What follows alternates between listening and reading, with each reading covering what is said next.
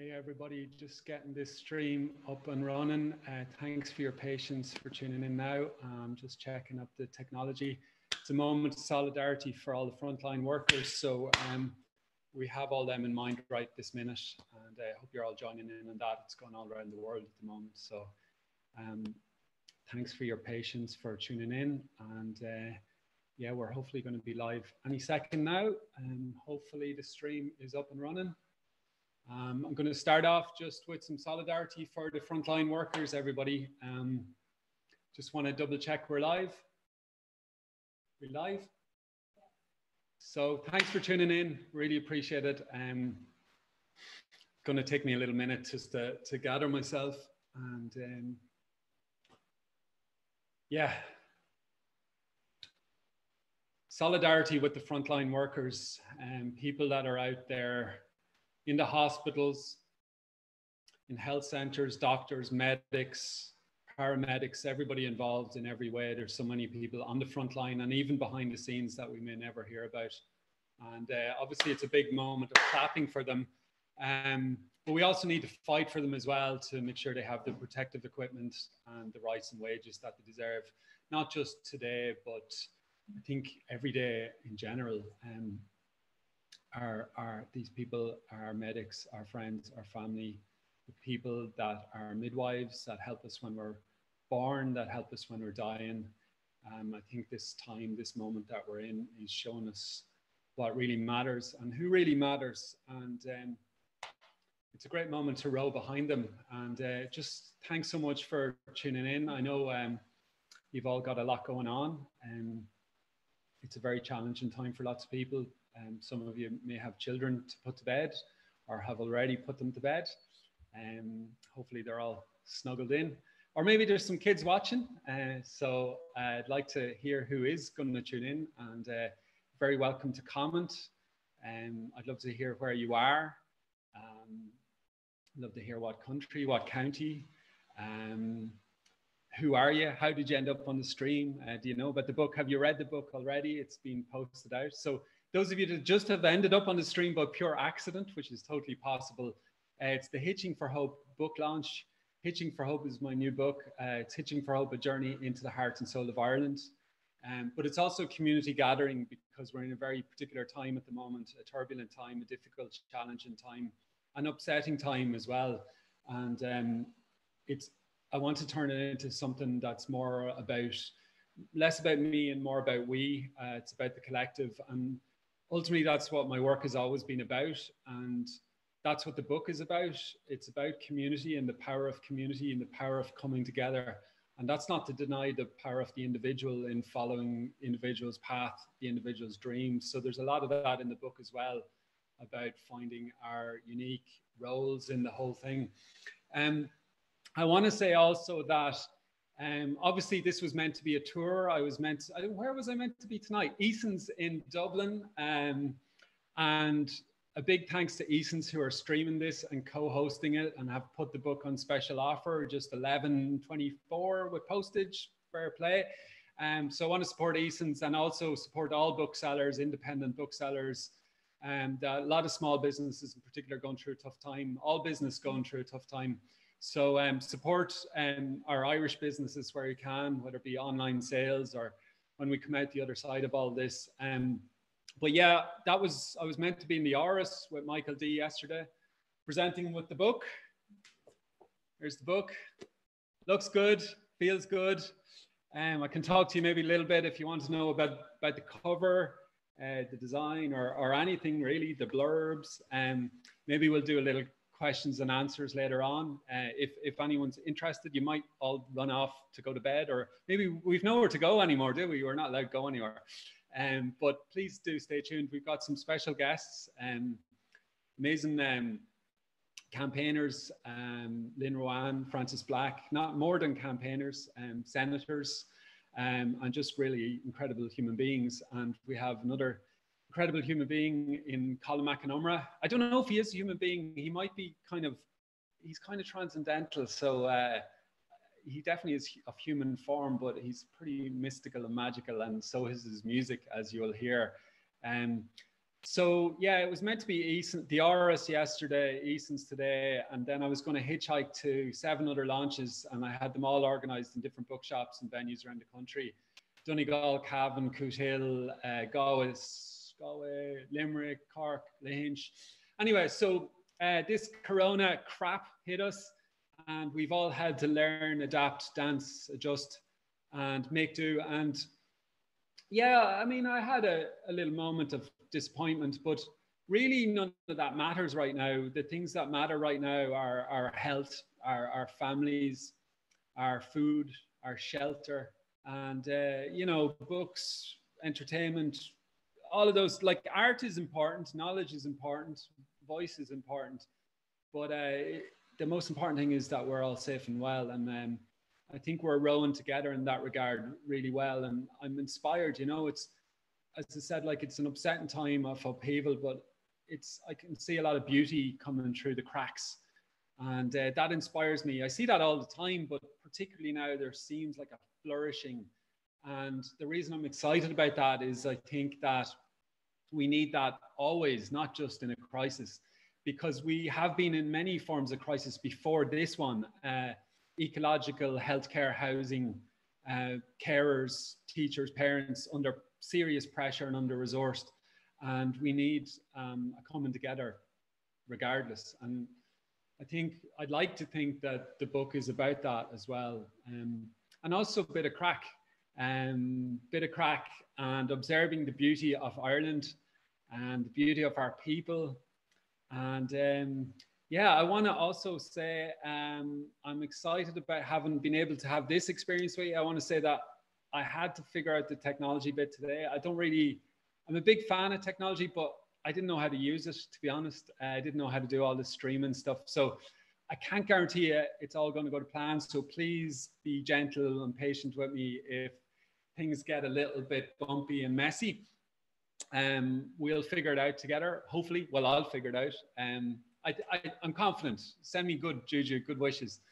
But I have some good news to share as well. And well, firstly, my brother Sean Og lives in China with his wife Rosemary and daughter Roisin.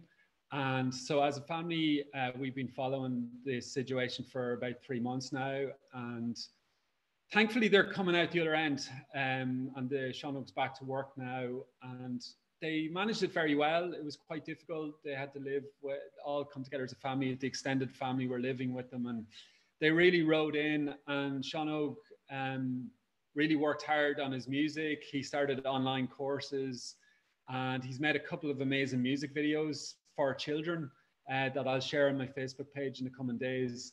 And he really used this time as a moment of creativity and expression. And I'd like to think that where we're missing out on certain things, maybe we'll be able to use this time together for other things as well.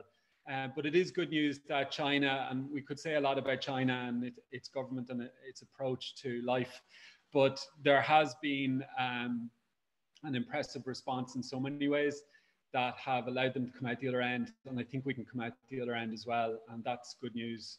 And the other big news is that my baby sister, Sinead, in Galway, we're originally from Cavan, those that don't know us. And my baby sister, Sinead, who is one of Ireland's most amazing, brilliant yoga teachers, she had a baby boy just a couple of days ago. And we're really excited about that. We were a little bit, well, I was a little bit worried about everything that's going on, and it would really make you additionally value our health services and our midwives and all the various supports, and feel very grateful. So welcome to the world. I don't know if I'm allowed to announce the baby's name. Maybe I'll find out. She's still kind of, things are a little bit private for now. But yeah, it's just great to celebrate new life. And this is the season of the spring equinox, where light conquers darkness. Come on, the light. And that's kind of where Easter came from. Well, that's my trip on it anyway. I mean, obviously there's Christian tradition and many traditions, but it's really a celebration of rebirth and renewal, and spring and nature coming into beauty. So I think that's a good energy to roll with. So I'm gonna check now to see, can I get this started? I don't know if people are commenting because I can't see all that because I'm a little bit redundant and basic. But my wonderful, amazing wife is here behind me or in front of me, Susan Quirk, who is, well, she helps me keep all of this show on the road and helped me get this book over the line, and has been really just the most amazing gem in every way. And I can't thank her enough, because it wasn't always easy, and it isn't always easy listening to me. So, you know, I'm especially grateful to Susan and to so many people, publishers, Chelsea Green. How are you all? I hope you're tuned in. Publishers in Vermont, all the Vermont people, I hope you're there commenting. I don't know if you are. Gil Hess, the publicist, Sarah Ingle, who helped with the copy edit, and so many proofreaders that, let me just show you this for a second. Oh, geez. Look at all this. They're like manuscripts from like months and months ago that several people, Ronan Carroll, Marie Duffy, Jodie Henderson, Niamh Devereaux. I'm going to miss people if I start naming loads of people, so please forgive me. You're all mostly, hopefully, named at the back of the book in the acknowledgement section. But there's so many people donated and supported me, my work, my podcast. And I just hopefully take it for granted that, you know, I'm grateful. I don't always get to express that or remember to express it. But the book is this belongs to more people than me. The stories are not my stories. They belong to everybody that shared them. And I feel it's a collective effort. And really, anything that happens in the world is collective effort. So, and it's often the people behind the scenes are the unsung heroes. So I'll try and stop rambling now. You might be glad to hear. And I'm going to see, can I bring in my first special guest, who is Lynn Rowan. I don't know if we have the tech all ready to go. I hope we do. Lynn, who most people will know, not everyone, maybe the Americans don't know, one of Ireland's foremost campaigners, an independent senator, best-selling author, people like us. She's just a fantastic human being and an inspiration to me. I was like really grateful she read the book before it came out and gave me a blurb. And then Chelsea Green, the publisher, chose Lynn's blurb for the front cover. I'll read it out to you if you want. Let me see, I'll read the longer version inside. She says, no, I won't, because it's blowing smoke up my own ass. I'll let you read the book and figure it out for yourself. But I'm not seeing Lynn coming into the frame here, so I'm gonna see, can I just beam her in another way? Because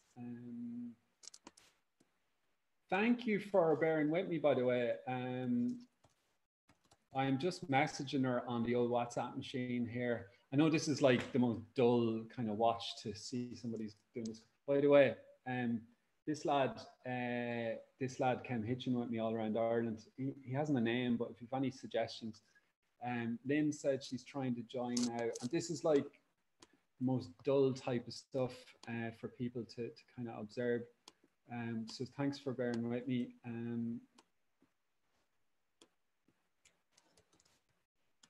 That link work.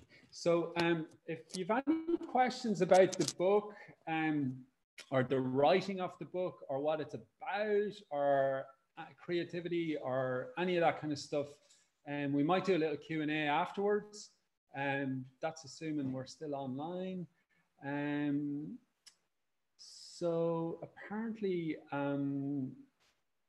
Lynn is not being allowed into the meeting, and that's really unfortunate. It's saying I'm not letting her in. Jesus, I wish I had some technical support here, folks. Oh, I see her. Sorry, Lynn. She's going to kill me now. Ah! That's assuming we're still online. You there? Oh, I nearly had a freak out there. Well, I was having a freak out. So I'm after coming out of Facebook behind you there now. Yeah, so it's just me and you, and then I lose that other screen, yeah? As long as you keep the 2 meter distance, you're grand. Say, Bernie's at the book launch as well. Oh, how are you? How's she cutting? Oh, I just got a message telling me to call the Teddy, or call the Teddy buddy after a dog. I keep getting messages of people, photographs of dogs reading the book. I've no idea. It's a whole like thing that's going on. Like, so hopefully some humans are into it too. Look at you with your big glass of wine. I haven't had a drink in weeks, so I'm celebrating you and your amazing book. So I'm using you as an excuse to have a glass of wine tonight. It's not a real book launch unless somebody's drinking wine. Right. Well, I'm on chamomile tea. Well, you can stick to the chamomile, and the daffodils are beautiful in the background there as well.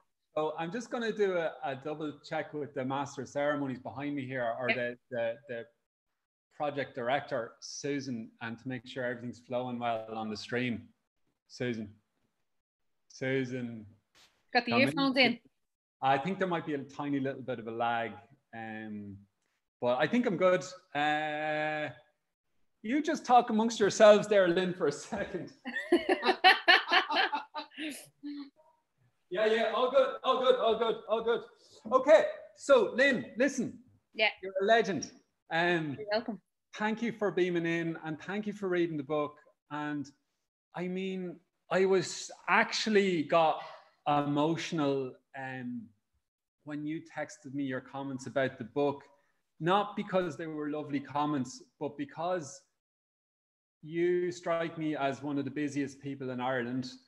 And you know, you went and read it. It takes me a fucking long time to read any book, really, but you just really did it diligently and carefully. And I actually got really emotional that somebody would do that, and other people did it as well. Like, but I just, I'm really grateful. And then, like, I got amazing blurbs. I'm really fucking buzzed about these. Go on. You said you didn't blow your own horn. Really hear who's in here, like Christy Moore. Sure, look, you have to mention Christy Moore. No, you couldn't. Christy Moore, Amanda Palmer, Brian O'Connell, Chuck Collins, Andrew Forstroffel, Alistair McIntosh, Peggy Seeger, Bill McKibben, Joanna Macy, Colin McCann, Kaylin Hogan. Anyway, loads of ledge bags all over the world, Americans, Canadians, all sorts. And then Mrs. Big Ledge Bag ends up on the front. And your one from Tala ends up on the front, huh?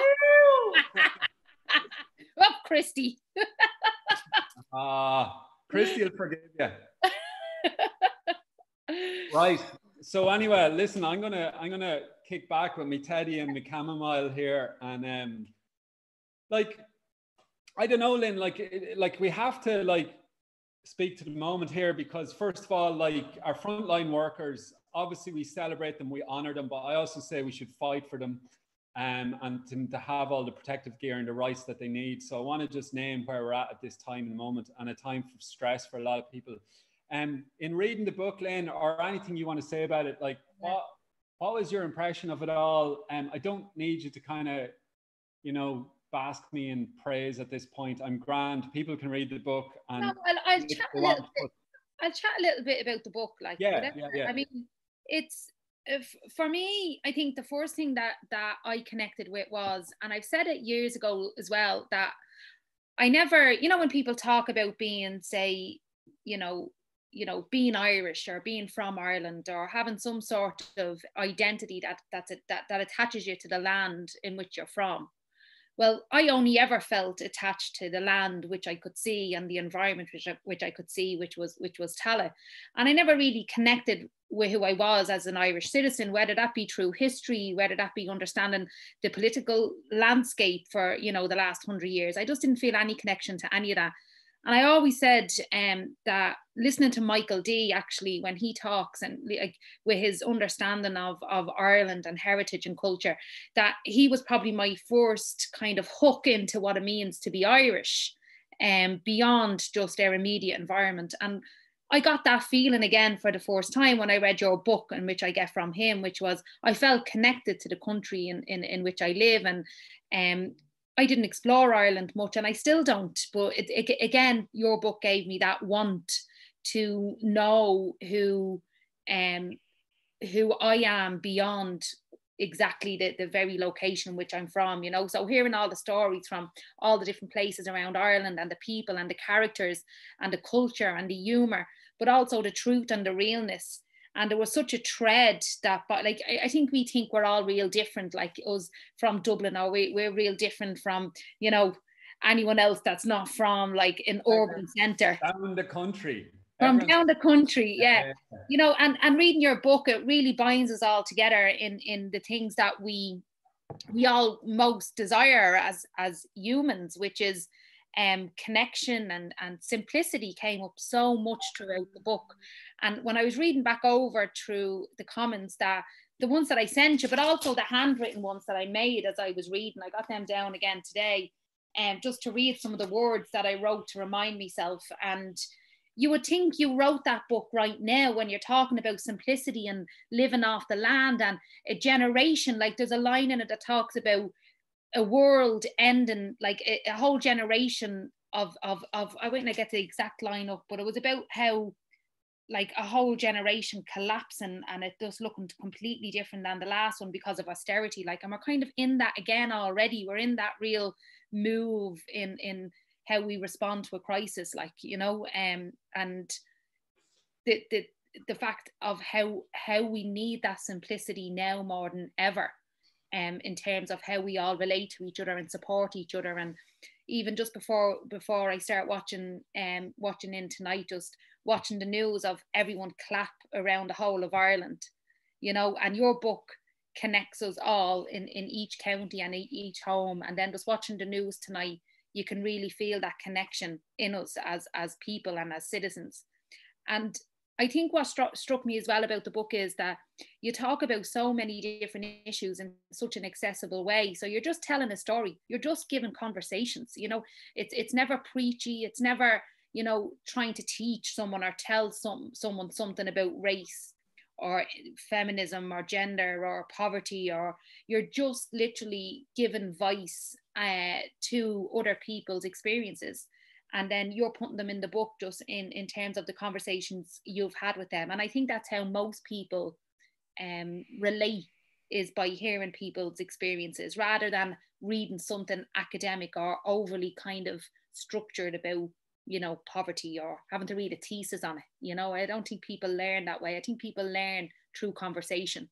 And your book is about knowledge, connection, and learning through conversation, you know. And I think that's exactly what we need now. Never mind after the crisis is when you wrote it, but like, I mean, it's as prevalent today, you know, even more so maybe, you know, in how we all in how, you know, when shit hits the fan, we all have to come together to kind of work as one and work as a nation to kind of make sure that not only do those who have access to resources survive, but the most vulnerable.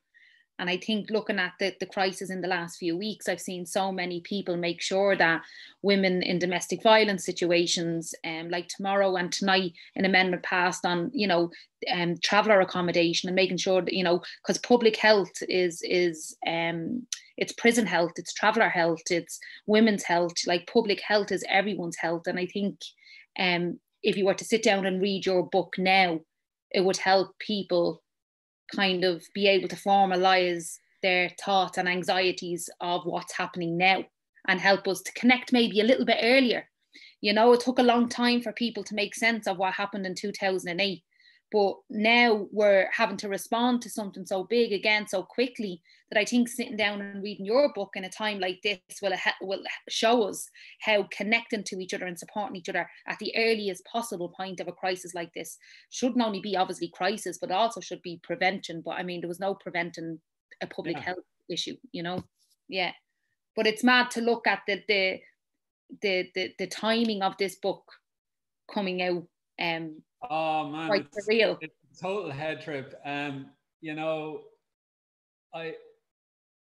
do you know about this whole thing about visualization?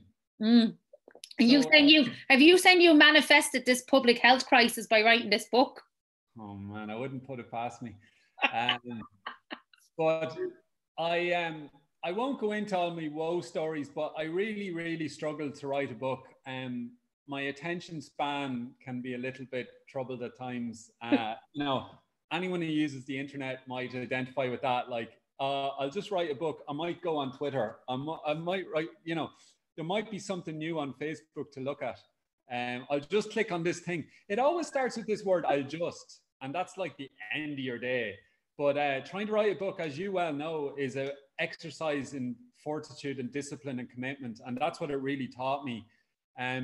But I used to go into Eason's. Actually, it's only just come to me now.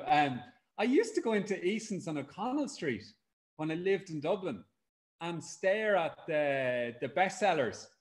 And it wasn't about a bestseller, but I used to just imagine my book on a shelf to help me like get charged about getting it over the line.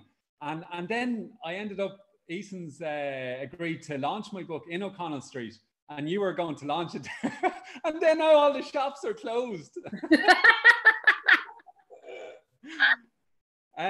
So I don't know what the moral of this story is, but it's certainly it's hope. I don't know. I do know one message is please buy your books online if you can, easons.com or wherever you prefer to buy your books. Yeah, I don't, as you well know, like you don't make a lot of money necessarily out of selling a book. An author doesn't. So it's not about money, it's about the message. So I do want to get it out there. And I that's why I want people to buy books. It's not because I need you to buy my book for me. It's because I want that message out there and all those stories out there. So that's why I'm encouraging people to buy it. But anyway, enough about that. What was I going to ask you?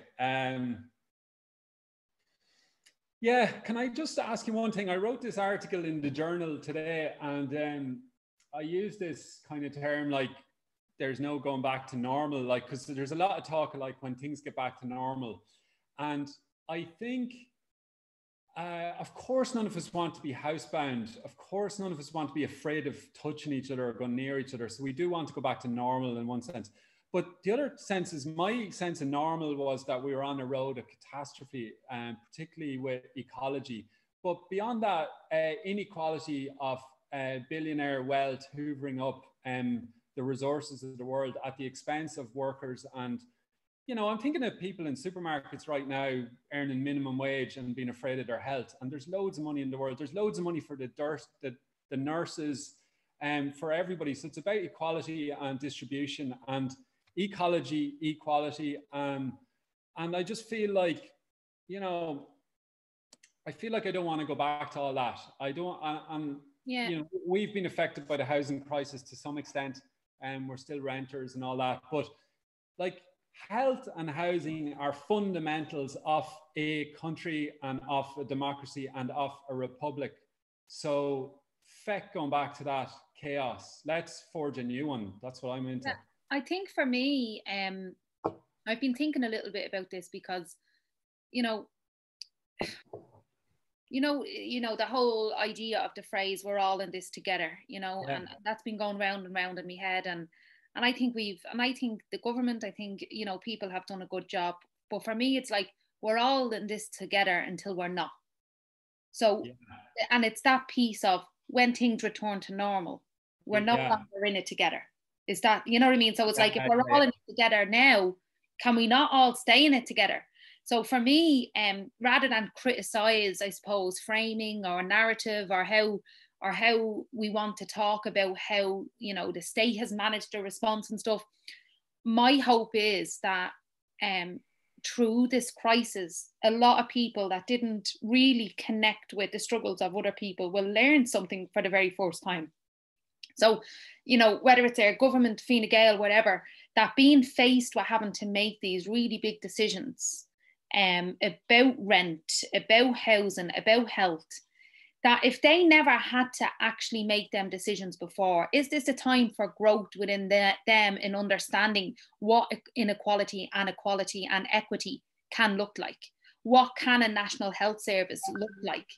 Like, so these things are achievable, and now they're having to be forced to see how achievable that they are. And I'm glad that they're taking that leap and they're taking them steps, and they're not resisting the narrative that they've told themselves for years. And they're going, no, we need to step into this. So I'm hoping it's not step in, step out when we return to normal. I'm hoping it's we're stepping into this. And wow, Jesus, we've really had to be faced now with the reality that, you know, Airbnb has disappeared. Look, we do have homes for people. Look, we do have a better way to do a rental market, vacant sites. Yet we do have, you know, a one-tier health system. And the world, apart from obviously having to deal with the outcome of the coronavirus, just seeing that as a separate thing right now. But beyond that, you know, their lives haven't collapsed because they've introduced a new way of doing things. So often, I suppose, if you're doing this something the same way for 100 years because you have the same two parties, they're afraid to step into new ways of thinking, because how they think has been so institutionalized over generations and generations of the party that to think outside of that is so mind-boggling. But now they've been forced to, and they've responded. So I'm hoping that this is a new space for them to be policymakers in and legislators in, and see how quick we can actually introduce legislation, and see how quick we can actually create a health system that responds to high numbers of people with you know, health needs.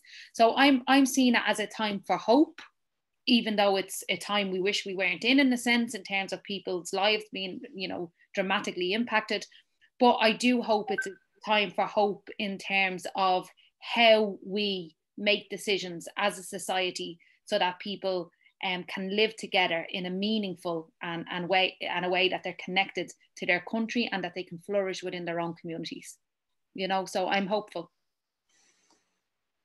Amen. And I hope you get re-elected. I'm hopeful of that. Well, we'll see next week. Next week I'll be like, fuck that hope, shy, and see the system. Fuck that too. Here, mind your language on my live stream now. Are we not at Watershed yet? No, you have 27 minutes to Watershed. Well, listen, Lynn, you're more than welcome to hang in the background there, and I can mute you, and because I'm about to bring in our next guest, if that's okay. Or you're more than welcome to go off to the disco or wherever you're going. No, I'm after bringing me ma out for the night to a book lunch. Oh yeah. Where is she? Bring her into the screen there. Hang on, bring her in. If Colm doesn't mind waiting for a minute. Actually, I'm going to bring Colm into the frame here. Me ma's all dressed up. She's in her best pajamas, glass of wine. How's it going? You're famous on the Facebook. Does she want to chat? No, she doesn't. No, fair enough. This is like that goggle box or something. Yeah. Me ma would be a great goggle box guest. So we've got Colm McKiernan's joining us now. Colm, you're upside down. Am I upside down? Okay. Yeah, like, I don't know, like, well, it's not the first time we've already now. Well, the world is upside down. Listen, Lynn, thank you so much for that. I really appreciate it. I'm delighted this has actually happened, because there were a few moments today I was having the wobbles, and you're a star. And see, your ma's actually not really watching this. She's got the telly on behind you. Hold on, buddy. All right. How are you, Derek? How's it going? As well. All right. How's it going? Right, Lynn, I'm going to move over to Colm here. Stay in the back. Colm, fall you. Come on. How's the men? Oh, grand. So everybody listening in different countries, I'd love to know where you are if you want to comment. We definitely have people in the UK and Vermont and elsewhere. Colm McKiernan's, one of Ireland's finest musicians, one of Ireland's wisest souls, and one of the kindest men I know. And look at the kind smile on him there, looking in at us. And he's coming live from Wexford. I sure look at he's never off the live streaming these days himself. He's been doing a few like a virus, Rory, like a virus. So Colin was due to have a couple of very big gigs actually in the last few days. Thank you, buddy, pal. He's been doing a bit of live streaming, and Colin's actually in the book. There's a bit where I go visit Colin, and he says a lot of wise stuff, and please read about that. And also famous for his 30 years in the frames. 30. Yeah, 30 years this year. Yeah. Today over what? 38? Well, we are very kind. I was 9 years old when I started. You had to do a 10-year stint in Keela first before you got into the frame. I did actually, yeah. I mean, it's funny. I started busking on Grafton Street when I was 15 years old. So that was 35 years ago nearly. Well, yeah. Yeah. I don't know, you're transcending time and space, I think. Well, that's music for you. Music is the only known cure for gravity. I like it. Oh, look, my lighting designer is here making some adjustments. I like it. Yeah, you're good. You're winning. Well, man, do you want to say a few words about where we're at in this moment in the flying spaceship around the cosmos that we call Earth, or do you want to? It's really profound. I think Yeah. So I think it struck me earlier that like it's so historic, really, that we're the idea of kind of the collective vulnerability, and I think that's what Lynn was talking about as well, as regards that there's a really potential, the moment is full of potential, and I think it's so prescient with your book as well, is that I think this is really echoing of the time we were in post the Celtic Tiger crash and all that, economic crash and austerity and very bleak times. But so in a way, the timeliness of your book is profound. It coming out at this moment, I think, and so if ever there was a kind of a time for something that could kind of strike the note and for it to resonate is now, but also it's kind of struck by people talking online, because obviously that's how we're communicating these days.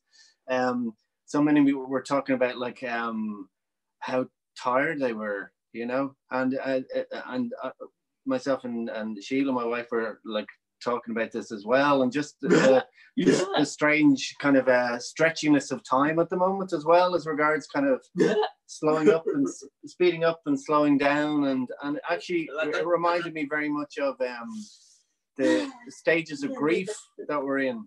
It's kind of like walking in water or something, so that it's very it's very hard to kind of maintain any task or to get anything done or to feel like you're very productive or anything. And I think thankfully, I mean, we're us lads, we're in a lovely checking our privilege of being in rural County Wexford in Ireland, and we have space around us, and every day we've been going up to our neighbouring farmer Seamus and Anne. And we move the ewes and the lambs and feed them. Yeah, this guy's an expert shepherd. And so we've been doing that, and that's been a great kind of puts a kind of shape on our day. So it's been brilliant for that, because outside of school, if it wasn't for that kind of it wasn't for that kind of like structure, I think things would be a lot more difficult for this fella here next to me. Wouldn't it be terrible if we didn't? So Derek's turned into. Have you turned into a shepherd, Derek? Yeah, I am. He's a trainee farmer now for the past couple of years. He puts his overalls on every day, and like there's a stick and everything in his hat and everything. Yeah. We could do it a lot. We could do it a lot more farmers these days, particularly get our coop mowers done. Yeah. Yeah, I hear you, Colin. Like I remember you saying the same similar stuff around the potentiality of a moment. I think a lot of crisis and upheaval does that. It breaks down the systems, and it opens up windows, and we either seize those windows or we don't. And one thing that also came to me on this hitching trip around Ireland, 2 moments of meeting historians, just randomly meeting historians, that encouraged me to think not in the moment per se, or not as a week or a month or a year or a decade even, or not even a century sometimes. That Ireland, I remember one of them saying, is in perpetual crisis, and it has been for many centuries. And that is the story of humanity, is that the shit inevitably does hit the fan. And the more, in some sense, we can resist that the shit is going to hit the fan, then the more we can actually deal with it and process it as it emerges in the moment, and accept it and embrace it despite the pain of that moment. Well, I suppose, you know, it's kind of, you know, the Buddhist idea of like pain is the inevitability of being attached to things, you know, and attached to outcomes, attached to possessions. I mean, you know, it's like, I think there's a huge shock going through everybody's lives with the, you know, so many people are out of work, worried about their rent. Not everybody has the conscientious landlord, or haven't yet perhaps been contacted by their conscientious landlord, who's going to be very generous to them, and understand that kind of, so there's a huge amount of anxiety, and but at the moment, obviously at the same time, there's a huge amount of you know, the impossible has happened over the past week as regards the health service, the getting rid of trolleys, as you're talking about Airbnb, the housing.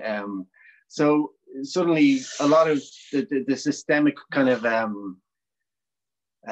truth, you know, has fallen, you know, and all of these kind of, you know, I'm reminded of the saying, you know, yesterday's heresy is, or today's heresy is tomorrow's orthodoxy.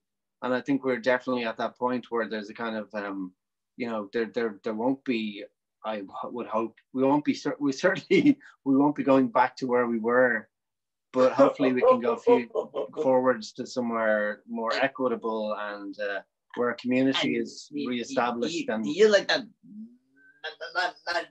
Matthew McKnight. Matthew McKnight, right? Yeah. But it kind of moving away from individualism, you know, and that, because I think that's all been a construct of people buying shit, you know, and that they don't need, and that kind of and then the inflated markets, and it's been a kind of a spiral, and a downward spiral. So this is kind of what I feel like, it's kind of like a correction. Yeah. You know, I was out walking the other day and I saw a thrush, and like I didn't recognize the shape for a minute, and on a gable of a shed up the road. And for a minute, and then I was just really struck by the fact that these are this was a bird that there would have been like 3 or 4 at least visiting my garden in Dublin, like every day.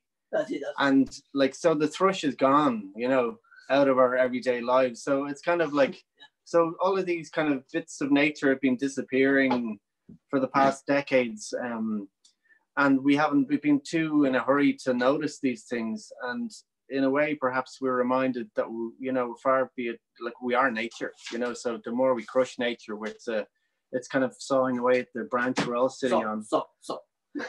Exactly. Yeah. So that's, you know, so hopefully we can this can pull us together, and we can rebuild, and out with the old and in with the new.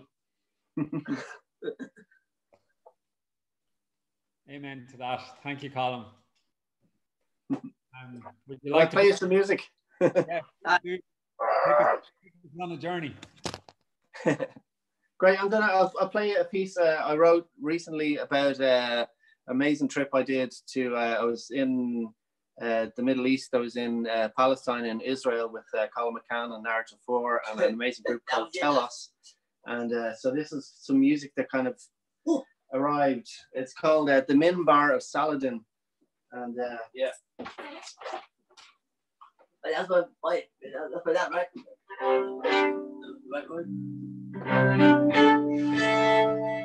So you'll be able to hear kind of echoes of the street. This is somewhere between, the rhythm kind of comes from the second part in Nablus.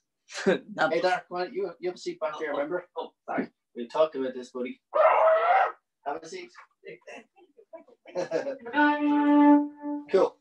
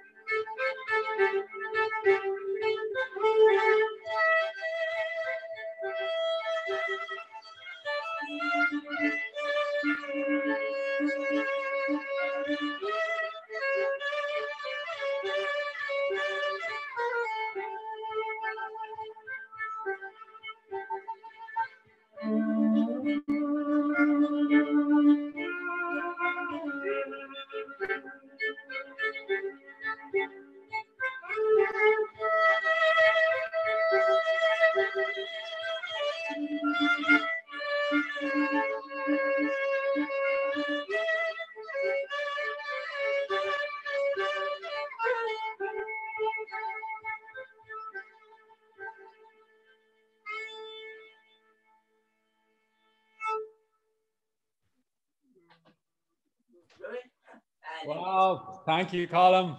You're welcome. Bro! Thanks, Darragh. Aye. Thanks for shepherding. My mother's watching in Spiddle and she's texting me in requests. I'm like, you can't be asking requests here. Like, anyway, say hello to me, Mammy, Anne in Spiddle. Hi, Anne. And thanks for everyone for tuning in. That was a stunning piece of music, Colin.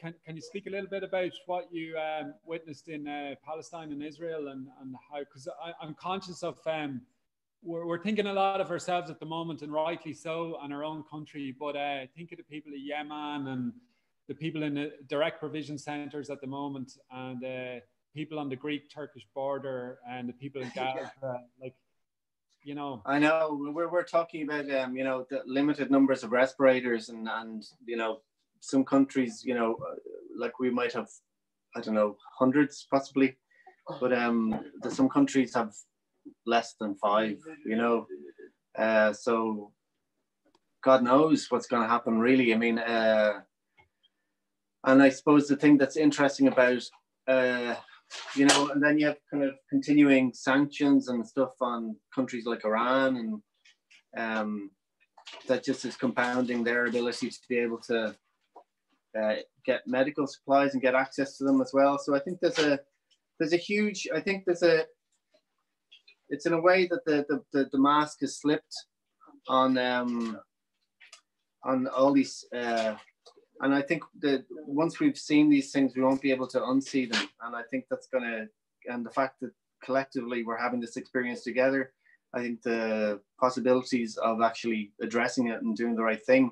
But I mean, obviously, like the coronavirus and all that is an existential threat to all of us. So I mean, if we're only as strong as the weakest link. So there is a country where the thing is actually like a wildfire.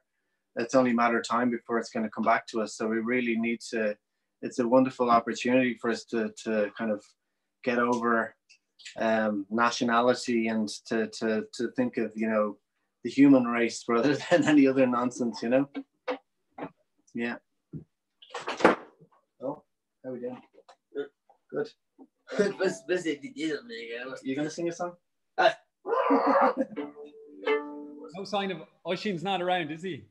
Oisín, yeah, he's probably on a screen, Rory, you know, teenagers. Yeah, no, he's been making quite a name for himself recently as well. John Sheehan and everything. Yeah, I know. It's great. It's brilliant. Colin's other young son, and he's a great musician as well. Yeah. Dark plays the cello as well. Do you play cello, Dara?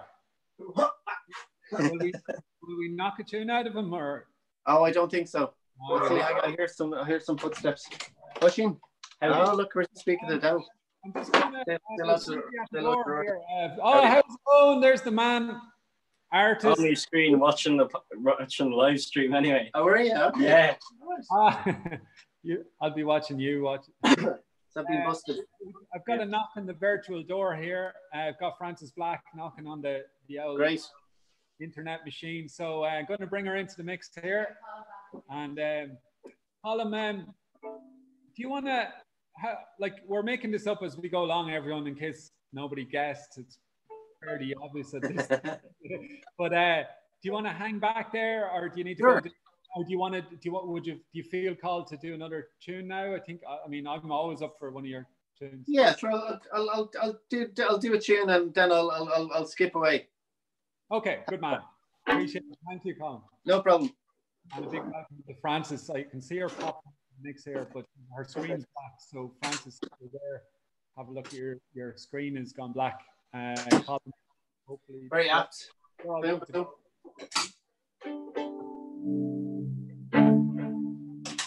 So this is the finish line I'm going to play for you. It's a song I wrote a couple of years ago in Helsinki, and in a state of homesickness and over touring. And so this is for everybody who's stuck in anywhere that's away from home, or they're thinking about home, or missing their families. And also there's a twist, there's an Italian twist to this at the moment. So we'll see. Oh.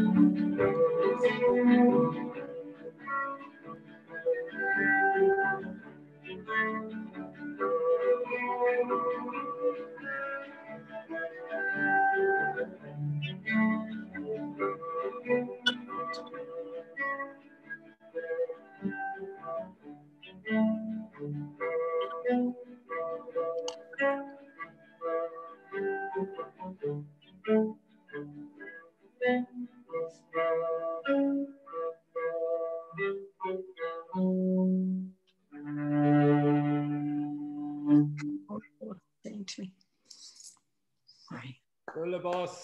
Goramaha God column. Thanks so much. Really appreciate that, Colin. You know, we'll do it again in when we're all not socially distant. And well done. Thanks very much. Slán and ish. Hey, Ristan. You what? So stunning music, Colin McKiernan's. You can check him out. I was going to say on Spotify, but I'd certainly encourage people to buy his album, colinmckiernan's.com. If you Google it, you'll figure out the spelling and so on. Just stunning music. And I think it's also a time to support artists right now, because many artists have lost their gigs, many freelancers, many craftspeople, tradespeople, many people in all professions. But I certainly know a lot of people that are in the arts and are dependent on their gigs. And in an age where there aren't so many CD sales and stuff, it's really important. I guess that applies to booksellers as well, and particularly the smaller independent ones. And again, I just want to say a reminder, thanks to everybody for tuning in from around the world. Thanks to Eason's for co-hosting this, for The Wheel, also who have it on their stream. Gil Hess, Chelsea Green, everyone involved. If you have any questions about the book, I'm going to be answering those in a while. I know Johnny Sheehan has put in a question about how long it took to write the book. The quick answer is too long, or maybe it was the exact right amount of time. But we'll talk about that and more in a while. And certainly feed in your questions. And Susan is going to be handing me a few of them, and I'll do my best to answer them. But I'm definitely up for talking about the book. If you have questions about the topics, the issues, the format, the process, any of that kind of stuff, it's appreciated. If you've just tuned in, you've randomly stumbled into the gaff and you've no idea what the hell's going on or who the hell I am or what are you looking at, it's definitely not the Late Show anyway. It's the virtual book launch of Hitching for Hope, a journey into the heart and soul of Ireland, by me, Ruairí McKiernan. But it's also a community gathering for these times, talking about some of the issues that we're all facing, some of the turbulence that is in our lives at the moment, but also the strength and spirit of community, of resilience, and how we might generate, activate, and cultivate hope individually and collectively. And someone that gives me a lot of hope is Frances Black. She has been a musician for a long time. She's a therapist. She's a charity founder of the Rise Foundation. And in recent years, she got elected as an independent senator. And I would definitely say she is hands down one of our finest and best politicians in the land. I suspect she doesn't like being called a politician still. I don't know. But or Lynn, I don't know how you feel about being a politician, but we need good politicians. I'm delighted to have senators like that in our country. I feel really blessed that we have scrutinizing legislation and speaking up for those that aren't in position to do so on so many issues, and Frances, including Palestine in particular, but homelessness and addiction. And one of our favorite joint campaign issues is the role of the alcohol industry in Ireland and the role that alcohol plays in Ireland. Not that we're necessarily against alcohol, Lynn having her drink there, enjoy it, and anyone else enjoy it. But certainly I don't think many people can't argue that it has a disproportionate effect and misuse and abuse in our land and on the soul of the people, and also the resources of the land, and particularly A&E and our hospitals and so on. So Frances, myself, many others, Alcohol Action Ireland, so many advocates, Lynn's also involved in standing up to the lobbyists, standing up to big business, standing up to those that are trying to push young people into drinking at a very, very young age. And it's all well and good for the Irish people to be known as great crack and great drinkers, but we're way more than that. And we have many other ways to celebrate, including with the old chamomile tea. So Frances, welcome to the virtual bonanza, extravaganza. How's it going, Nori? Good to hear. Look, I have your book here. Fantastic. Absolutely loved it. I have to say, really so easy reading it. And I'm not a great book reader, Rory, but this one was so enjoyable and so easy to read. Honest to God, I recommend it to everybody. I really mean that. Thanks. Appreciate it. And what do you feel, what struck you, Francis, about thematically, or was there anything that stood out in terms of? Well, I think what I loved about it, you know, for me, and, you know, I loved where you were going, and I loved the fact that you were traveling around the west of Ireland and you really described the beauty of Ireland, but it was the stories. I just loved the stories. I mean, even just that chapter, Finding Damo, I mean, that for me, I have to say now, I hope I'm not letting the cat out of the bag here, and I won't say anything to people because people have to read it. But the whole, you know, the way you described, it's about Inishbofin. It's about being on Inishbofin for the day. And I think for me, like, you know, the way I know Inishbofin really well, so I think I really connected with it, but it was the stories, all of the stories, the way you met Brendan, you know, and Brendan making you the porridge, and what in Ireland. I don't know. Felt like when you were so hungry after coming out of a freezing cold tent after a storm, wiping you out of it, and it was first thing in the morning, coffee and porridge. I mean, that image was just for me amazing. And his story and Brendan's story, you know, and then Roisin's story, you know, about her connection with spirituality. Michael, you know. A young woman who I bumped into that I'd met once or twice, and she randomly bumped into her on Inishbofin while I was trying to find Damien Dempsey, because I'd heard he was on the island, and the book, a chapter called Finding Damo. Those who don't know in the US, or else her Damo's an Irish folk legend, but I was chasing him around the island trying to find him, didn't find him anyway. I kind of did in another way. I'll tell you about that again, but bumped into Roisin and asked her what she was up to, and she said she was about to become a nun, you know. And there's so many different stories of different perspectives. Yeah, and I think that's what I loved about the book, Rory. It's the way you actually just stop people and start talking to them. And you know what I find amazing is how they responded to you. You know, how they opened up their hearts and souls to you. How, you know, the islander that you met walking along the road, and how he, you know, initially was a bit cautious and then realized quite quickly that this was a safe place for him to open up. And I think that's what the book really captures for me. It captures that connection that you have, and that the ability that you have to listen to people, to hear their stories, to pull out the best of them, you know. And honestly, it's so easy to read as well, because you get so engaged in all of their lives.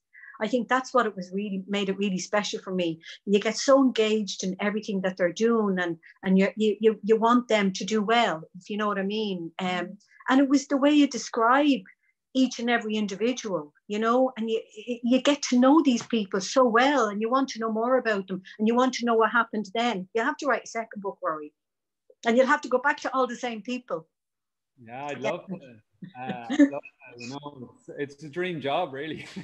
Oh, incredible. And to travel around to all those beautiful places that you traveled around. I mean, I love, you know, I mean, I was over in Inishbofin, I know Mam's Cross, you know, I know Connemara so well. I was only there last year.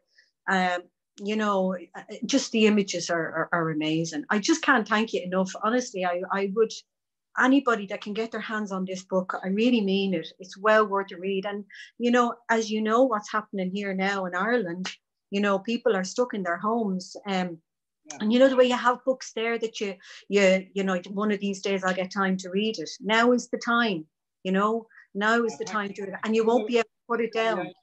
We'll put you on the out commission, will we? I'm just saying.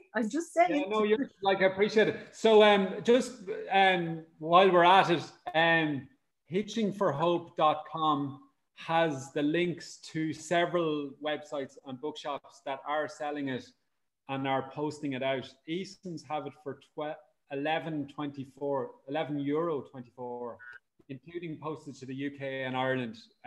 But I also encourage people to use independent and small bookshops where they can as well. So lots of love to Easton's and all the big Irish companies, but we're, as we all are at the moment, all in it together.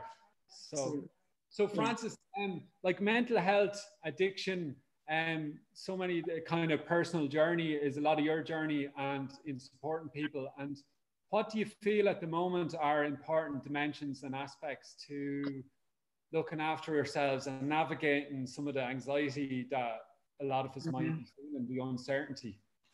Well, I have to be really honest with you. Like at the moment, I'm kind of doing a lot of work, say by phone and online, supporting people.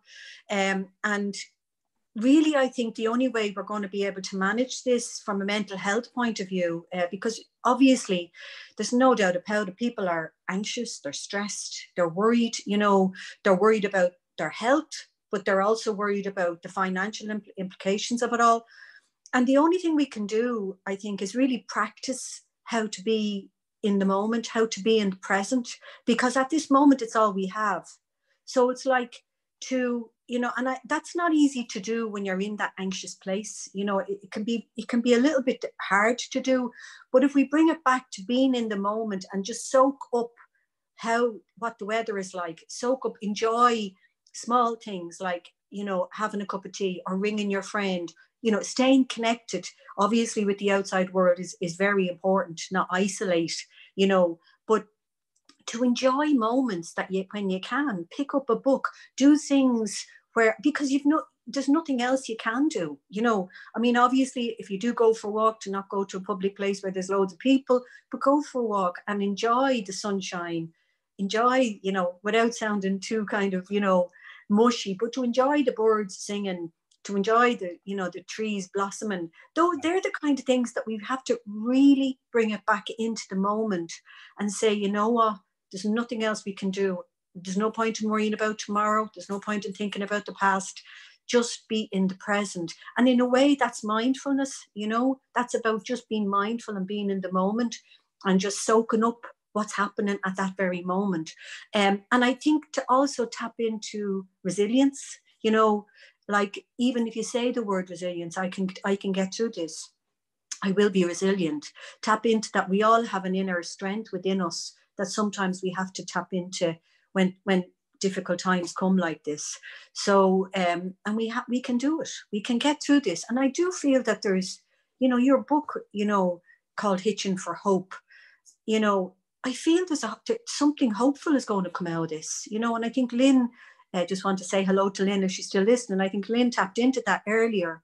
There is a lot of hope, I think, where it was like everybody was it was crazy. It was like a rat race. Everybody was on this runaway train and we all had to, be doing this and doing that. We were becoming human doings instead of human beings, and I feel that now everybody has had to stop and just say, take stock and probably look at what you mentioned earlier, decluttering, decluttering our minds and decluttering our lives and just taking a step back and enjoying being, if we can, be with our families, enjoying being with our children, if it's possible.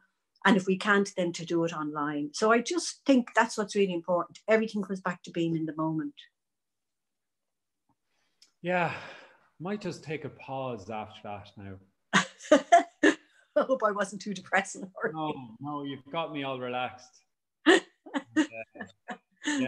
Because I've done a load of radio interviews today, and I definitely was a bit wired.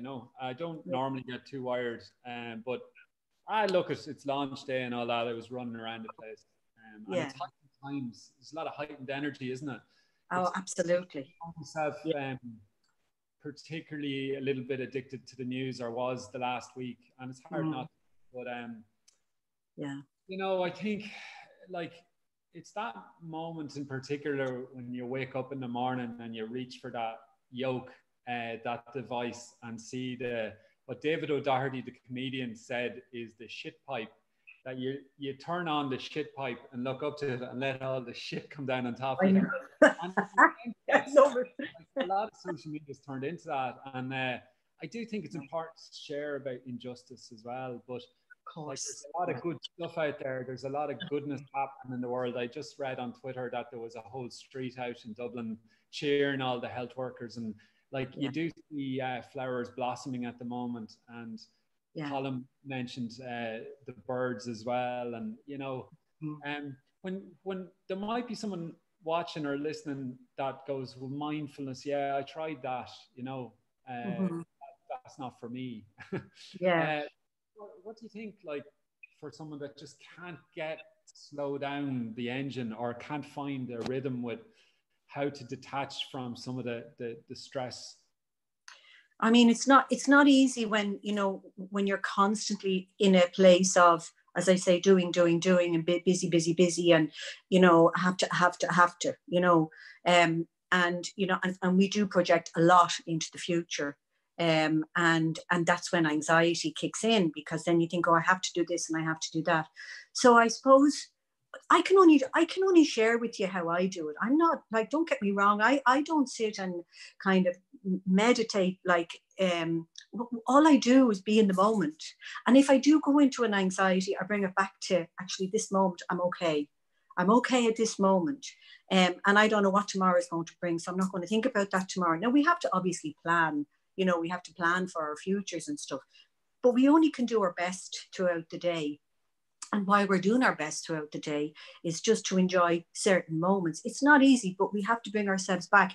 And I do think that if stuff gets overwhelming for me, I bring it back to just breathing, you know, and just doing maybe, you know, 20 breaths, 50 breaths, whatever I can manage at that moment. And immediately I feel relaxed, you know, and something just kicks in, and I just... When we get into an anxious state, our breath gets shorter, you know, and we kind of breathe, we shallow breathe. And that's, you know, your heart rate goes up, and you start to feel the old adrenaline starts to kick in, you know. And it's really important to just take a step back and just take, you know, 20 or 30 or 40 deep breaths and say, I'm going to be okay. I'm not going to get into that anxiety now. And I'm just going to have a cup of tea, and or maybe go for a walk, or maybe pick up the phone and talk to a friend.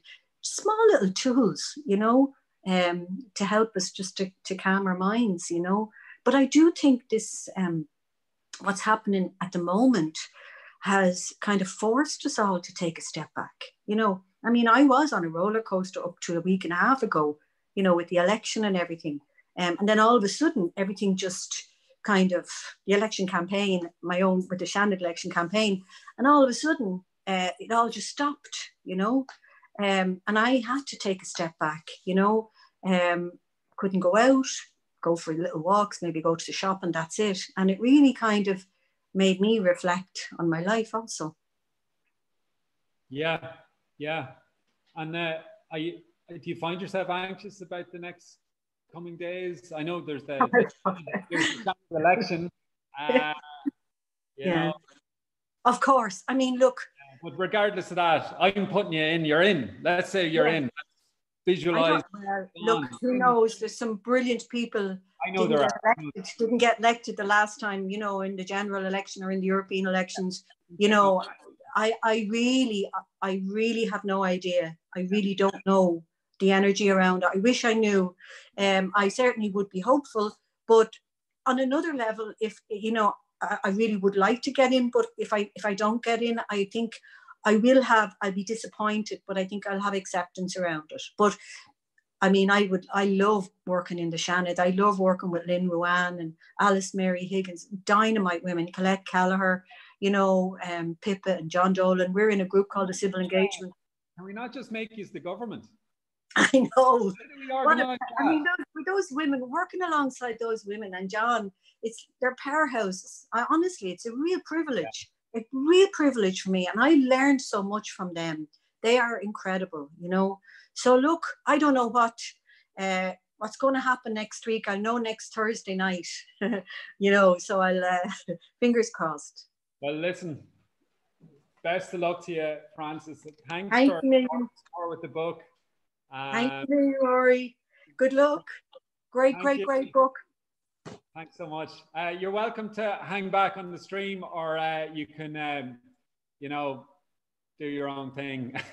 Okay, Rory. I'm gonna probably just keep things open for another 20 minutes or so, and I'm going to answer a few questions now from people that have been commenting as well. So thanks again, Frances. Appreciate it. And I'll also give a shout out to the Rise Foundation as well, which is Frances's charity that she set up. So thanks again, Frances. Thank you. Okay, so so questions. Thanks for your comments and questions into the Facebook feeds on the streaming across the different pages. We have Bernie Smith. Bernie, I think that's Bernie in Cootehill. How's it going? Bernie, thanks for tuning in. Bernie, what was the most memorable part of the book for you? Oh, geez. The most memorable part is finishing it. And, you know, I suppose I'm in a different experience with the book than the reader would be at this point, in that I was the writer, essentially. But the things that the book are about is maybe what you're referring to and what's in the book. I was on radio, was it this morning or yesterday? I think it was yesterday, and they asked me what was the most memorable story or person I met. And I always try and answer that just with what comes to me in the moment, and it changes day by day, to be honest with you. Maybe I have a really bad memory, I don't know, but I'll just try and think what's coming to me at this moment in time.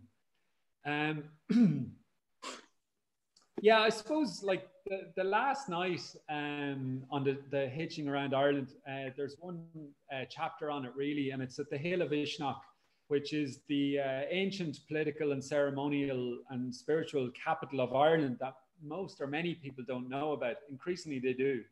It's near Mullingar. It's in the geographical centre of Ireland. We have 4 provinces in Ireland, Munster, Leinster, Ulster and Connacht, but we actually have 5 in that. Ishnok was known as the 5th province, and maybe that's where we should have our annual gatherings once again, as we once did, and still actually in many ways. David Clark and Justin and Marty and so many amazing people organise a Bealtaine fire, which is around May 1st or on the eve of May 1st, where you light a national fire for the health and well-being of the nation, and fires are lit off that fire all on hillsides all around the land. And I think there's something really special about that coming together, kind of a cleansing and an awakening and a celebration, particularly with the summer season that will be upon us as well. But Ishnok was a place I was very much drawn to. They say Ireland gets its name from Era, and Era gets its name from Eru, which is the goddess Eru, and they say that's where the goddess Eru lives. And I just was very drawn to go to Ishnok before I finished the trip. The trip around Ireland had been slightly shape-shifted in that I got a call towards the end from the President's office. I spent 7 years on Michael D, the President of Ireland, appointed me to the Council of State. And there was a piece of legislation, or the Protection of Life During Pregnancy Act, which was somewhat contentious, but it followed in the wake of the tragic death of Savita Halappanavar in Galway Hospital.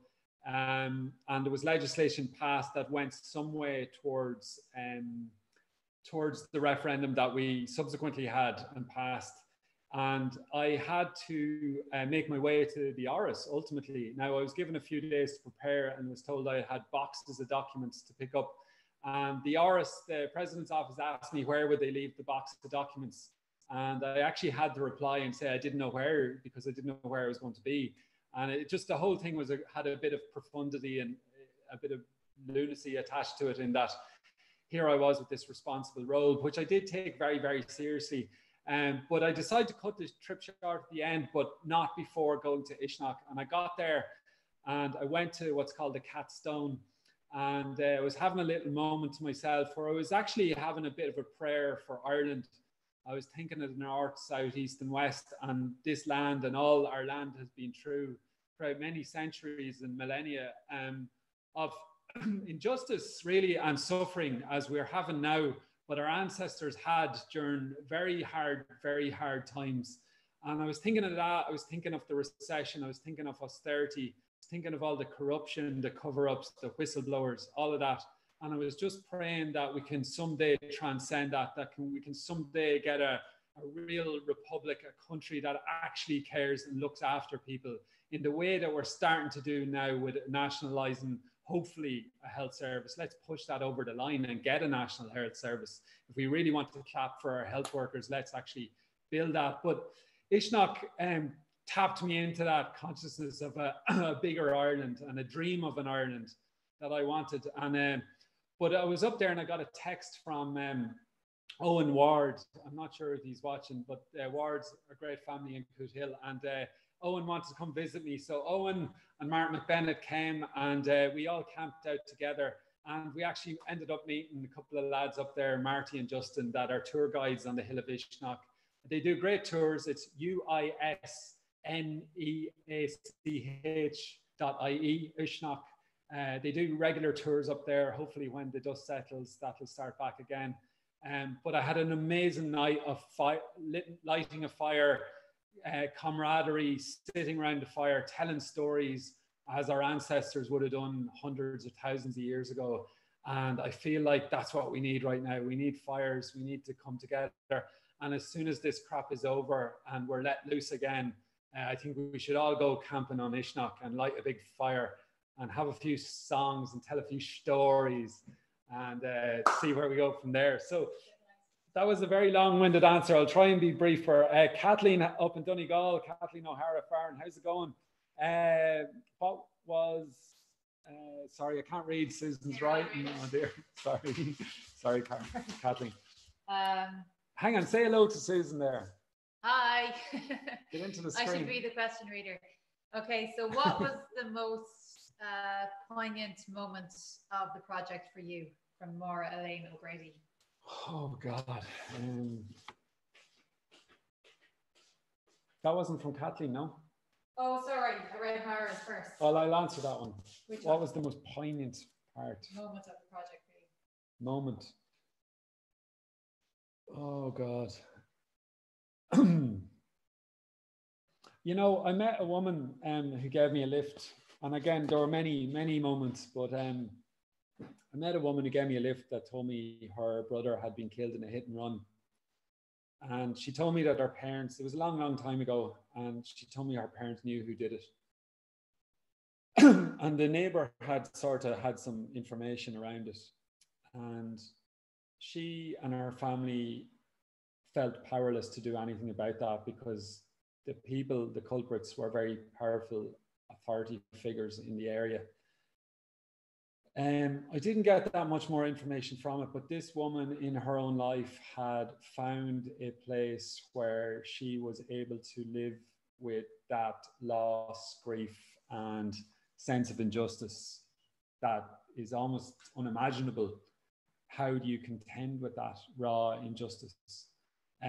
But I think Sonny Jacobs is another person that comes to mind. She's at the start of the book. Sonny Jacobs is somewhat well known.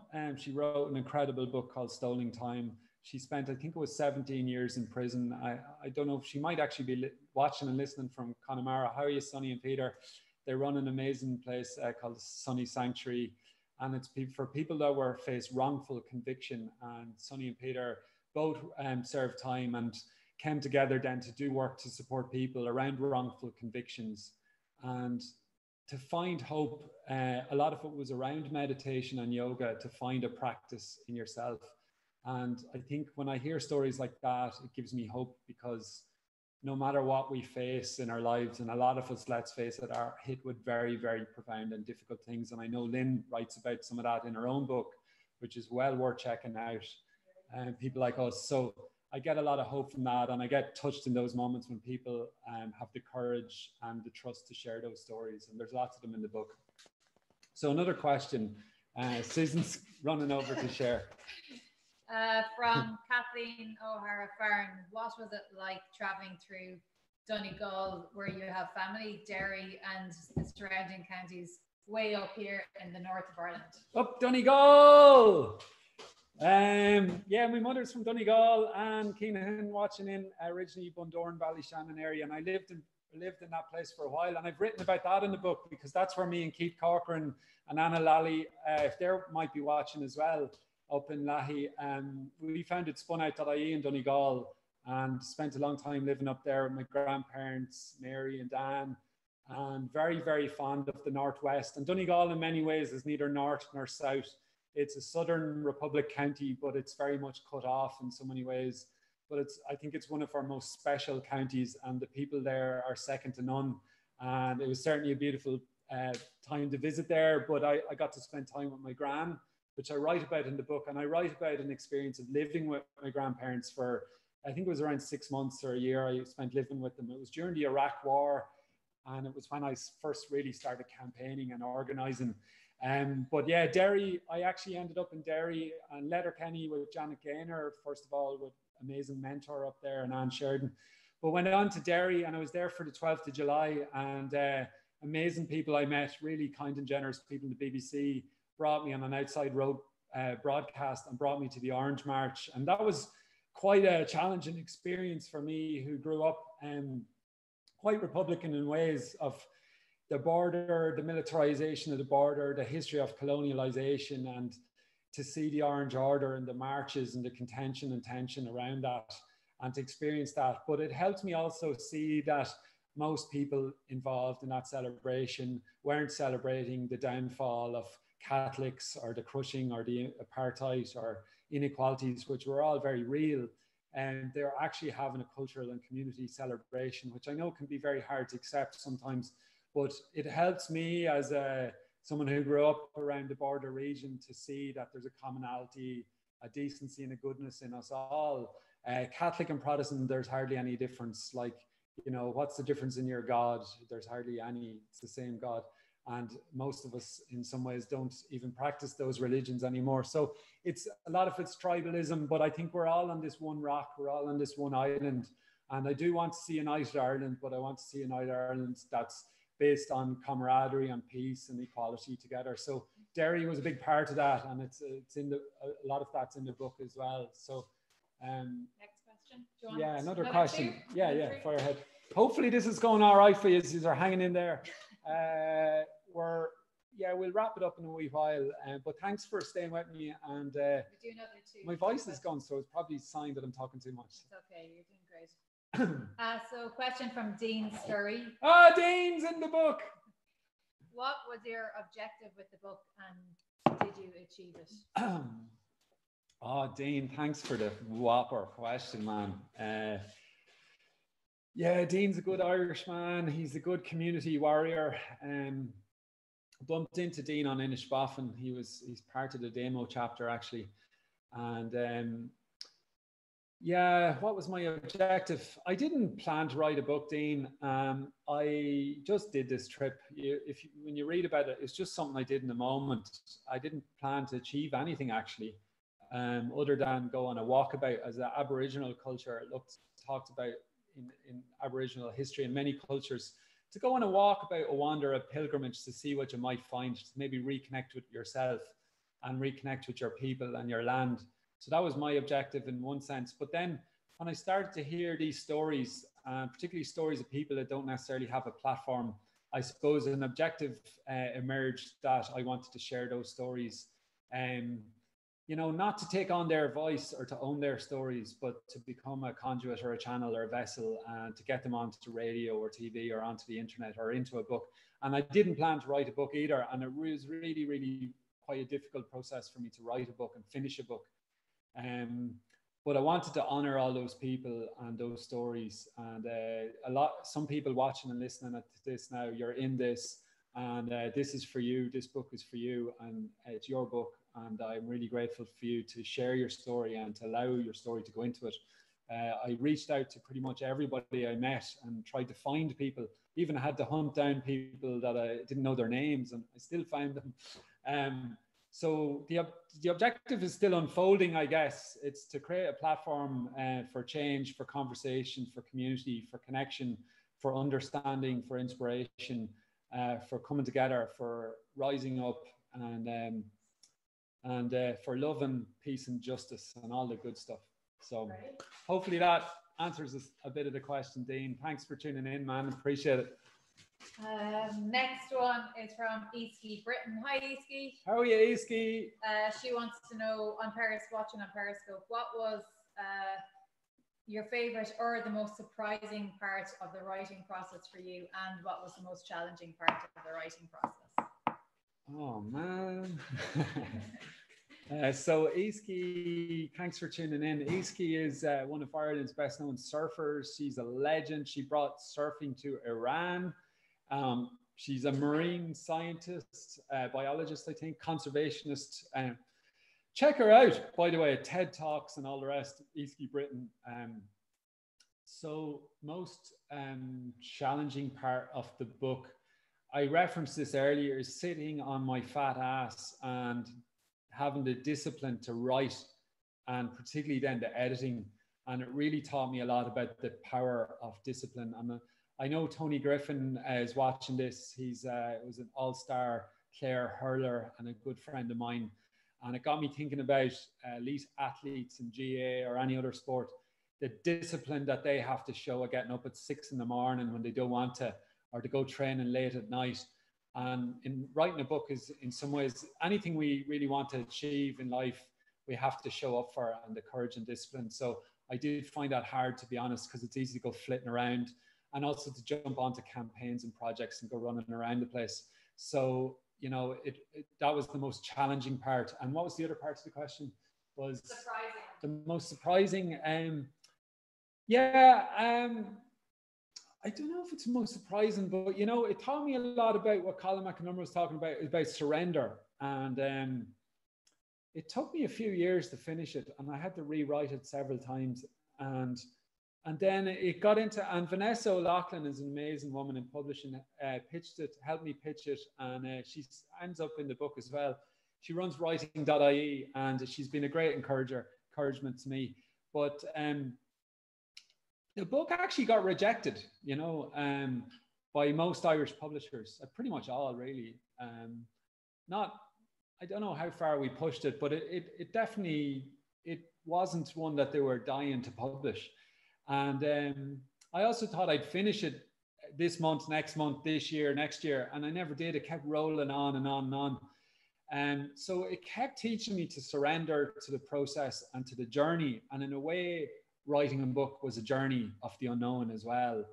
And, you know, I got this email from John Ray, who might be watching, Chelsea Green Publishing House in Vermont, and they have an office in London. Matt and Rosie are there in London. And they sent me an email, asked me would I be interested in talking to them about publishing it. And I'm a big agent, so I said no, actually, because I was, at that point, I was going to self-publish. But then I realized that I was being an idiot, and I decided to chat to them, and they've become the publisher, and they're amazing. So Chelsea Green, they're really socially conscious publisher. They publish it in the US, Canada, Australia.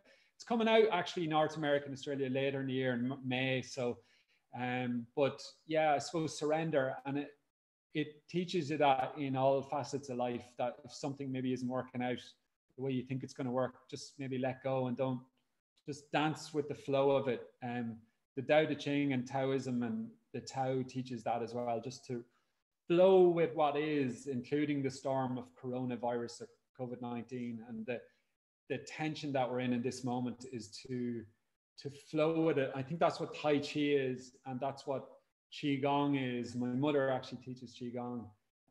So I'm not very good at Qigong or Tai Chi, but I think I've been learning a little bit about flow. Next one. Yeah, geez, I'm so blessed to have a very beautiful wife to be asking me these questions. From the Cork Life Centre, what is the absolute most favourite moment from your book? Well, I wish the Cork Life Centre were in it, because that's actually one of my favourite places in Ireland. It's an amazing, I don't want to call it alternative school, but it's a school for people that aren't necessarily served in the conventional schooling system or adequately served. I hope I've done justice to that. I probably haven't, but check out Cork Life Centre. I'm really inspired by a visit I had there once. But what was the most surprising part? What was your very favourite part of the book? Oh, very favourite part. Yeah, the Inishboffin bit is great crack. The running around looking for Damo. The Council of State meeting wasn't necessarily great crack, but it was a really important thing to be part of the making of Irish history. And I know Francis and Lynn on a deeper, more intensive responsibility around legislation, but to be involved in that kind of legislation that was going to make Ireland a better place for, particularly for women, but for all people, that was certainly a great honour to be part of that. And I get to write about that a little bit in the book as well. I'm trying to think of other. I'm kind of on the spot here, and it's been a long day, so forgive me. But Another question? yeah, I'll go for another question. But yeah, I'd say like read the book and find your own favorites. Like my favorite changes in any given moment, I suppose. Okay, let's do 2 more questions. 2 more questions before my voice goes. She can see me fading here. 2 more questions. Okay, so we have a question from James McSweeney and then one from Kathy Scott to wrap up. So James McSweeney, after traveling around the land of Ireland, how would you describe the spirit of the Irish people today? Ooh, the spirit of the Irish people today. I would describe it as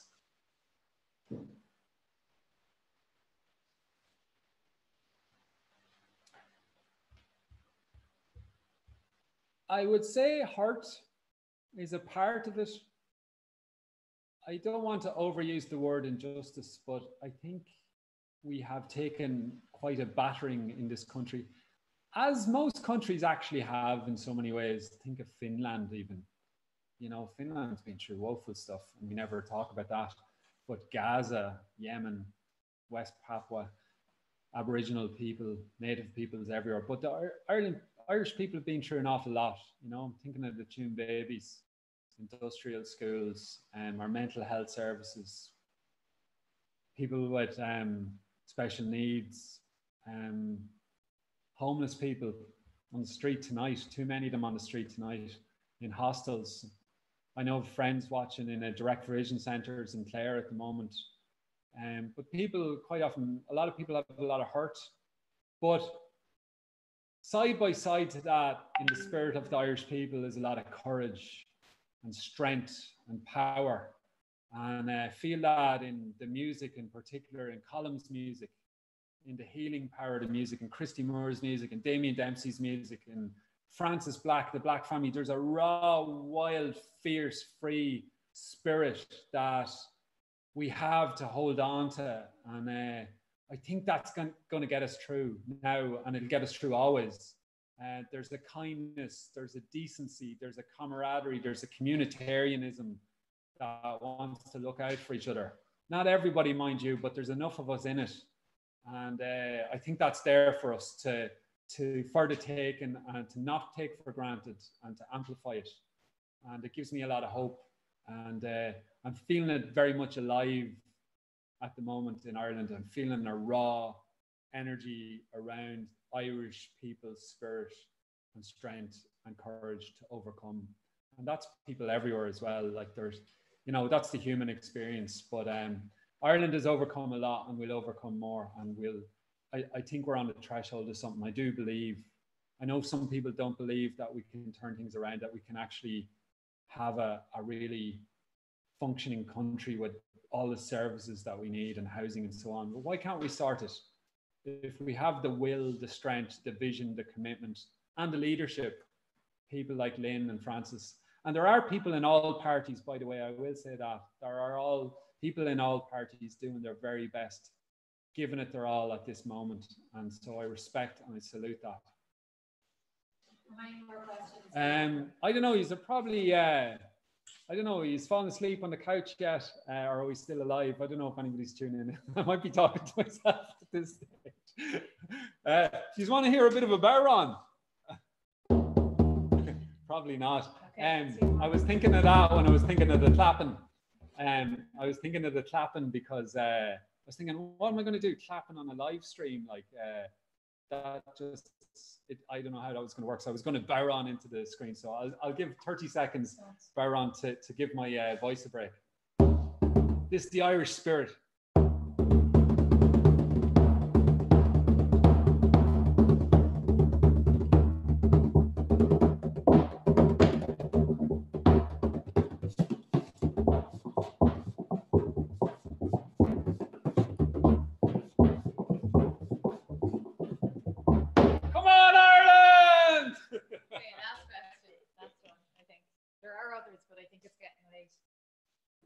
So last question. There are other questions, but it's getting late. 8 and we have She's to making me wrap up. need to mind this fella. Okay, so this question is from the amazing Kathy Scott. Kathy. What message of hope would you like to share for the people of our planet now? What message of hope would you like to share? Yeah, I suppose what's coming to me is back to that last question. Who asked that last question? Kathy. No, the last one. Oh, James. Spirit, James's question. Yeah, I think the spirit is the thing to tap into, you know, that's where hope is. The spirit is in the belly, it's in the soul of the individual, and then it's in the collective, and then it's in the air, and I think it ripples through like a consciousness when we connect all those dots together. But we kind of need to plug into the internet of that spirit, you know, where we can kind of tune in and log on to all these technology platforms. But are we really actually connected to our own soul spirit? And when we are, we can tune into this deeper, wider, more powerful internet of life.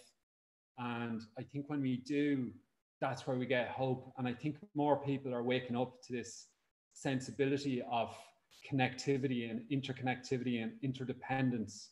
And I think ecology is teaching us that we are part of an ecosystem, a fragile ecosystem, that we're dependent on water, we're dependent on sky, earth, food, we're dependent on a diverse range of ecosystems. There's obviously a lot of talk around bees at the moment.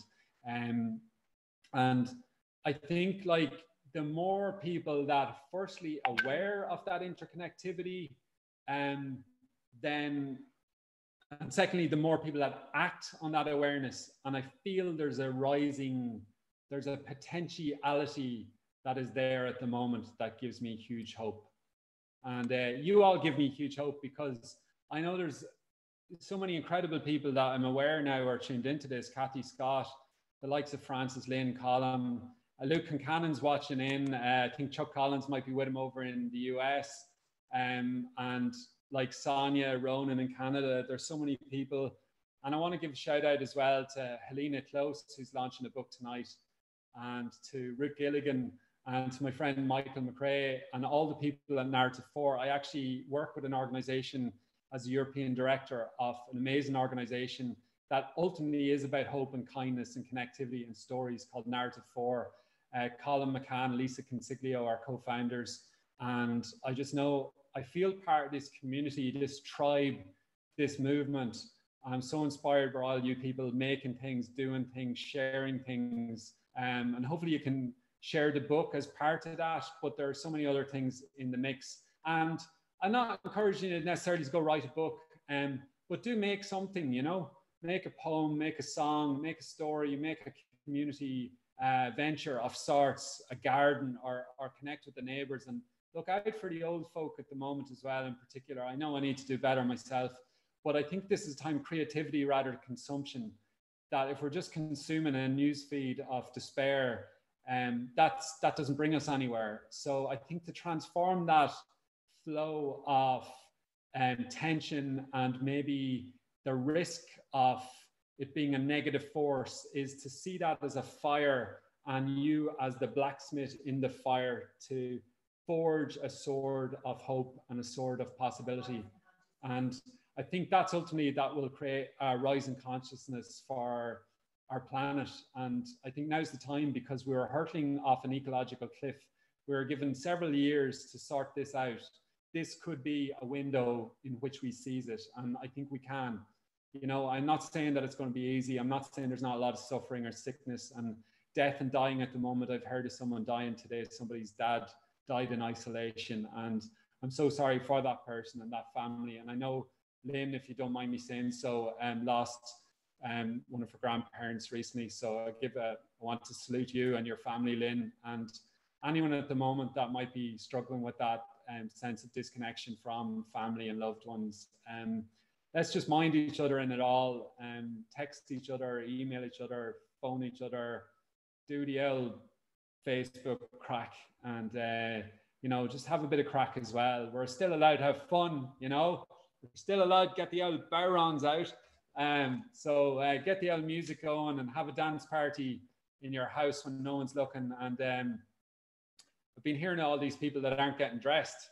There's probably naked people watching this tonight, is there? Hands up who's naked. Comment there. And don't upload any photos, it'll all be censored. Yeah, the one thing I say is, I did hear all these naked people that don't get dressed for work and they're going on the live streams and all that. But there's even people that don't put on any shoes, you know, like this kind of crack. Have these crazy furry slippers. Ah, there's Lynn is shaking her foot at me. Yeah, I have these crazy slippers I got in the Hinch. I actually highly recommend them. I'll take one off. They're super cozy. €20 when the shop reopens in the Hinch. Really cozy. I'm getting a couple of messages into me now, and I will finish up. Big love to my family, to Sinead, who's just had her baby, and to Barry. Lots of love to you. And I hope you don't mind. Can I say the baby name? Maybe Susan. I won't say the baby name. Tony and all the lads watching in, and you are all my wider family. You're all the tribe. And Mairead and Bertie, my mother and father-in-law, up the Ula posse, Milltown Malby, my in-laws there, the Quirks and the Downses. You are all lovely legends, and I can't wait to see you all when we get out the other side of the madness. And I actually want to invite another special guest up, if she'd come up and maybe finishes off with a few words or meditation or whatever she feels like. And if you bully or no, we won't use the word bullying. But somebody has messaged me asking her to sing her a song. She does not like being put in the spot, but it might come to her, it might not. But she is an incredible singer. Susan Quirk, Spotify, YouTube. She's got four released songs, singles out, and she's one of my biggest inspirations. Gives me hope.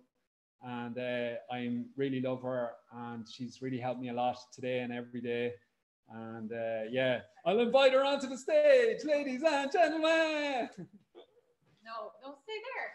Oh, I can stay here. Yeah. She's not going to sing. No, I wish I could hear everybody going, sing, sing. Well, what I can do is, what I'm actually getting a lot of messages on right now is that a lot of people are saying we need to make this a thing. Go and pee, sorry. Oh, don't leave me. I need to pee, you're in charge. Jesus Christ. I'm getting a lot of messages saying, can you hurry up and pee, please? Yeah. Don't abandon me. Yeah, go on. What I'm hearing is that a lot of people want to potentially look at making this a weekly thing. Ruairí's just been setting up the technology for this over the last 48 hours. So it's there and it's ready to go. So if any of you think it would be a good idea to make this a weekly thing, drop us a comment and let us know. And sure, what else would you be at? Only connecting and having a crack and speaking with very wise, beautiful, conscious souls. Ruairí's telling me to talk about meditation. So I am a meditation teacher as well. I'm a big advocate for meditation. When I started implementing a daily meditation practice into my life genuinely started to change. Really, I think the core of it is that it connected me with my power. A lot of the bullshit and things that weren't really serving me in my life just started to fall away very organically and naturally. And I moved into a place of strength and connection with myself. And yeah, I just started moving my life in a different direction. So much so that I went and did a big deep dive into it and traveled to New York and to Australia to train how to become a meditation teacher. So everyone can meditate. It's really, really simple. We need to demystify what meditation is and all of these lovely practices. All they are really is a way and a means and a method to connect with the self, to turn inwards. So much of the time, quite often we're focused externally. We're receiving information from the external world, be it information, relationship dynamics, all that kind of crack. And sometimes the relationship we really need to cultivate is the relationship with ourselves, to just actually turn inwards and go, how am I really? How is my soul on this life? How is my soul on this earth right now? How am I? And to really turn the dial inwards and to breathe into that space, to breathe into your heart, your own consciousness. And the more you do that, the more it kind of energizes your system, and you'll notice your own awareness and your consciousness rising, and life can feel sweeter as a result of that. You can engage with life in a more powerful way, in a way that feels authentic and meaningful to you.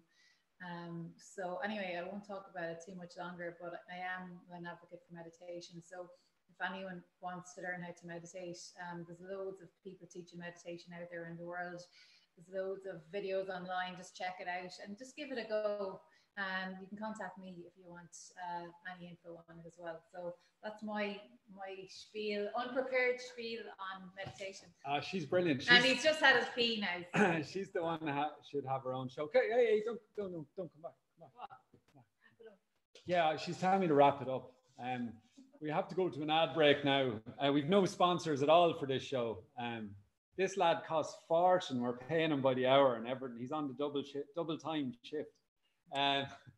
So I had a pee, and I had a quick peek at the comments, and a load of people are going sing. And come on.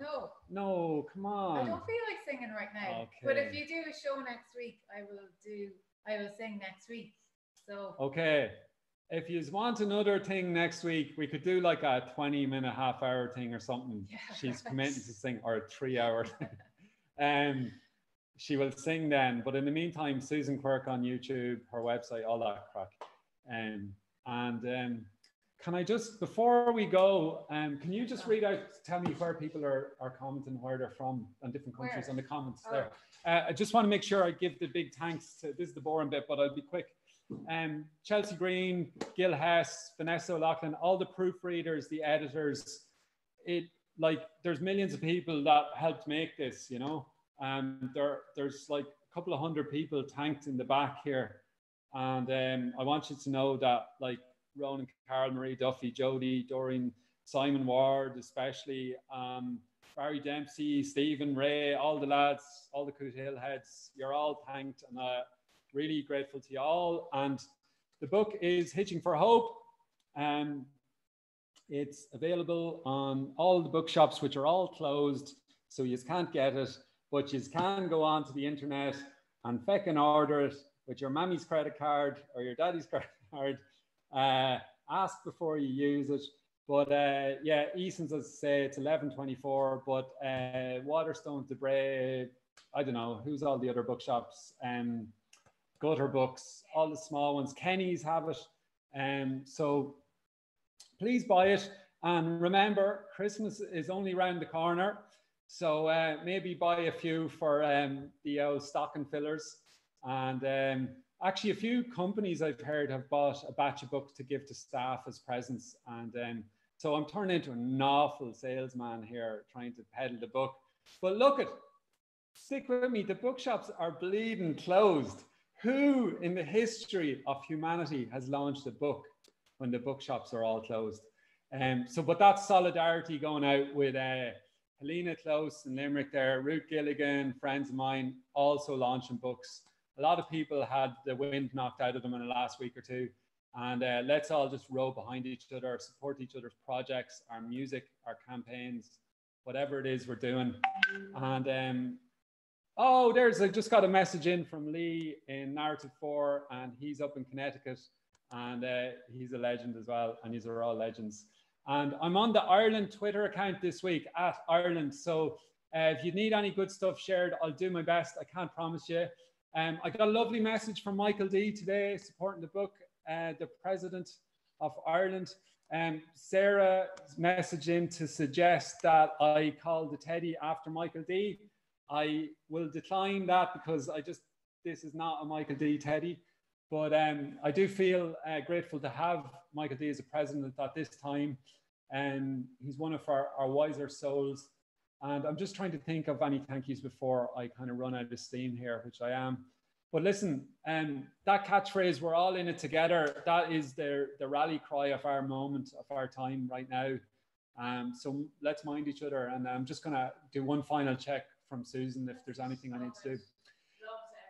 I don't want to go now. I miss you all. I can see Lynn Rowan has stayed on, and I've muted her. They never did that in the Shannon though, but did they mute you? I'm going to unmute her and see does she want to like sing us out. She's back. Unless she's ready for a 2-pack, I would say no. You've probably had a bottle of wine in the middle of all this, have you? I haven't had 2 glasses, but can I just say, I stayed with you because I know what it's like to launch a book, and if whoever was there to launch my book walked off the stage, I'd fucking curse them for the rest of their lives. So I was like, I'm staying on stage with Rory while he launches his book. Thanks, Lynn. I appreciate it. Great honor to have you launching it. And big thanks to Francis Black and Colin McInerney and to everybody for staying the course and tuning in and supporting the book and buying the book and sharing all the stuff. And listen, let's all stay in touch. Send me your old text messages, your emails, your tweets and all that crack.